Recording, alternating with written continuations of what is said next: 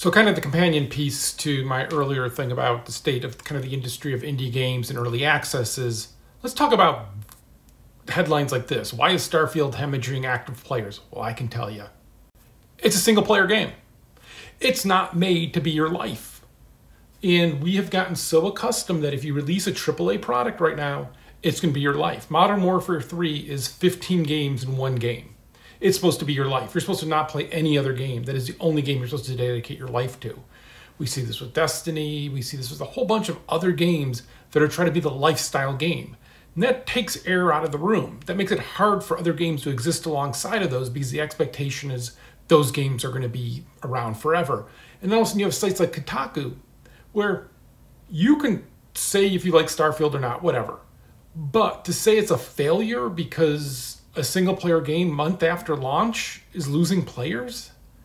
Yeah, they finished it. That's what happens to single player games. You finish them, right? Like my favorite single player games are ones that I finished in a weekend. But the industry is now framing that as failure. And we keep doing this. There's like no success anymore for anybody. If something isn't PUBG or Fortnite, it's a failure, and then half the people you talk to is going to say PUBG is a failure or Fortnite's a failure. And this is this attitude that's just pervasive, and it sinks into the discussion around these games.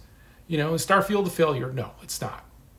Was it your cup of tea? Maybe not. That's okay though, but you can't deny that it got a lot of attention, a lot of players, a bunch of people had fun playing it, and maybe it didn't have the legs of something like one of their other games, you know? I mean, Skyrim's still being played today, but that doesn't make it a failure. That just makes it something different. And we got to get off of this. Like, this is just so destructive that everything in the industry is geared to how can I call this a failure? Fortnite's a failure. Okay, dude, whatever, man. Like, every single point of coverage is how can we call something a failure? How can we declare something a failure? How can we think of something as being a failure versus a success? And then rarely, we do occasionally call out some successes, right? But they're super rare. And they're of like the highest stratosphere of games versus there used to just be a lot of good doubles and triples you played and you had fun and they were great games and you played them for 2 weeks with your friends and then you moved on. Right? I mean, like when we made our game, we purposely said, we're not a lifestyle game. You're not going to just play this game all the time. You're going to play all these other games. We just want a game that you can come back to if you're playing those other games with your friends on a weekly basis, and, you know, a couple times a week and have that kind of interaction with it and that kind of relationship with it, which is what I saw in Left 4 Dead.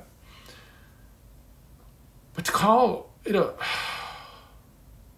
Look at that headline one more time.